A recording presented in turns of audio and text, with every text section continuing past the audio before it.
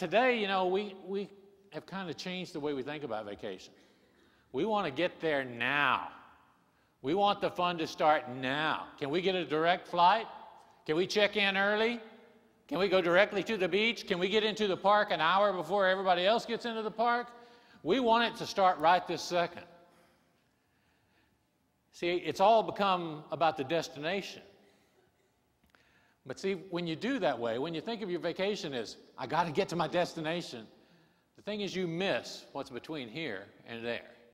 They say travel is broadening. They say travel broadens a person. It does when you stop at Stuckey's.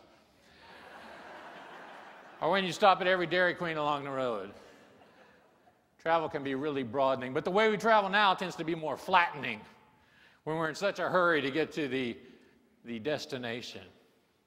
We miss what's along the side of the road.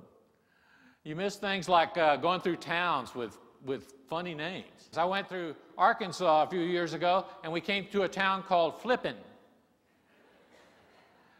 And I didn't think about it until I started seeing the names of businesses. There was the Flippin' Baptist Church,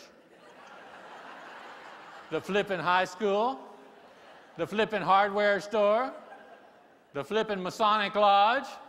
I thought, what a great name for a town. You miss stuff like that when you skip from here to your destination. You miss the fun things along the side of the road. I'm a sucker for those things. The cheesier, the better.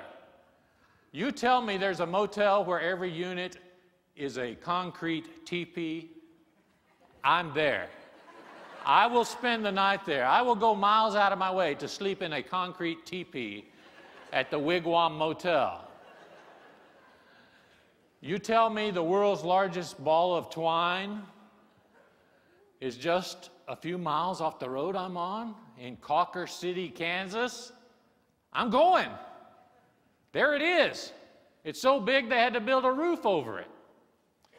And it made me think, you know, these roadside attractions, the one thing that appeals to me about them is this represents somebody's vision. Some farmer one day was in his barn and said, look at this big ball of twine. Where did I come up with all this? I wonder how big this ball could get. And so he starts saving twine and winding around, and by the time it ends up like the size of this picture, they have to use tractors to turn it with so they can wind new twine around it.